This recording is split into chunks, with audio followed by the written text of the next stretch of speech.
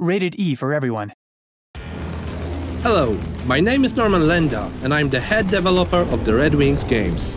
Our newest upcoming game, Red Wings American Aces, expands and improves upon the concept of the previous iteration, Red Wings Aces of the Sky. But why did we decide to make an arcade game about aerial battles in the first place? As a teenager, I spent a lot of time playing arcade games and plane shooters. As an adult, I still felt the pull to relieve the emotions I felt playing those games, but I hadn't come across a modern title that could do that. Red Wings American Aces is for gamers like me, who miss simple, satisfying gameplay that is reminiscent of old Sega titles and arcade games.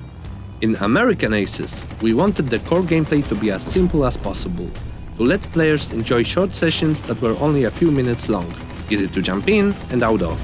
At the same time, we wanted to make the gameplay more varied, with a wider variety of enemies, so we decided to be a bit more flexible when it came to maintaining World War I historical accuracy. In addition to the aggressive assassins and opponents with extra armor that appear in Aces of the Sky, we added toxic Avengers that are hard to follow because they emit a cloud of toxic gas. We also didn't want to limit ourselves to simple arcade gameplay. As fans of MOBA games, we decided to give players special skills that can be upgraded while playing and customized before each mission. This allows players to adapt their playing and gameplay style depending on what they will face. The lack of an online multiplayer mode was one of the elements that players felt Aces of the Sky was missing the most.